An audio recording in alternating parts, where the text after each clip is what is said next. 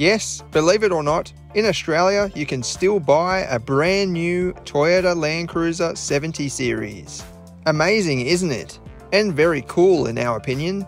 You can get it in a variety of trim levels too, and even different body styles, including dual cab ute, troop carrier, and this, the wagon. This example we're testing here is actually a special edition model which celebrates the 70th anniversary of the LandCruiser. It's based on the otherwise top-spec GXL, adding some distinctive cosmetic tweaks and added luxury inside. Firstly, you'll probably notice the black highlights for the exterior, including the wheel arch flares, painted bumper bars, various body trimmings, and the dark 16-inch alloy wheels. The 70 series continues as one of the most rugged and heavy-duty SUVs on the market. It features live axle suspension front and rear, with leaf springs at the back and coil springs at the front. Ground clearance is rated at 230mm. Although that might not sound very impressive, any objects that do catch underneath are going to be met by a thick and solid component, unlikely to budge. Those dark grey alloy wheels are wrapped in big 265/70 all-terrain tyres. Inside, this special edition is surprisingly flash. You get leather-type seats, a proper centre console with a couple of charging ports, a new 6.1-inch touchscreen on the dash, and even wood grain style inserts. There's no hiding the fact this is an old vehicle. Like, check out those old school climate controls. Remember those temperature sliders? Toyota has improved practicality with the latest version though, adding usable storage boxes and even cup holders. The cabin remains very tall and upright, with huge windows providing a clear view of the terrain around you. Rear seat appointments are limited to the seats, some mat pockets, and that's about it. Legroom and headroom probably won't be an issue for most people though. Oh, and there are ashtrays in the doors. We haven't seen those for years, not in a new car anyway. We couldn't find the volume figures for the boot, but as you can see, it is huge. There's plenty of depth and height, with baby seat anchor points on the ceiling and twin barn-style doors at the back.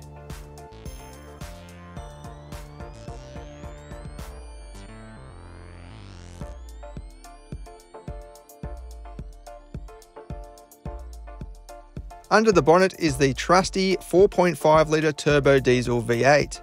This is now the only V8 option for the LandCruiser nameplate, given the new 300 series has moved to a V6. It's pretty slow, as you'd expect, but it offers unrivaled reliability and seems a perfect match for this style of vehicle. It's only available with a manual transmission. This is what it goes like.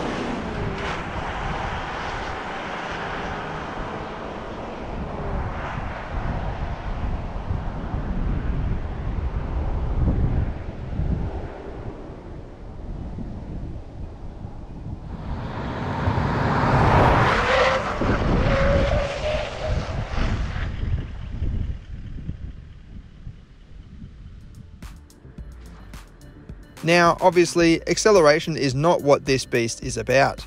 This is designed to get you to places not reachable in a conventional car or SUV. It's also designed for long trips to remote locations, including to the Australian outback.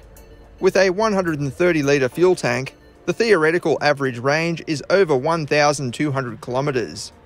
Admittedly, we didn't really challenge the vehicle during this test, mainly due to lockdown restrictions in place at the time of recording.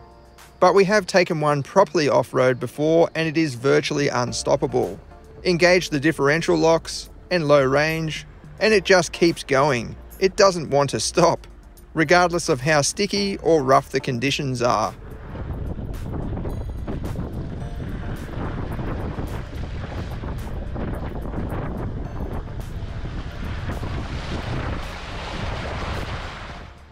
This is definitely one for our dream car garage, particularly this special edition version.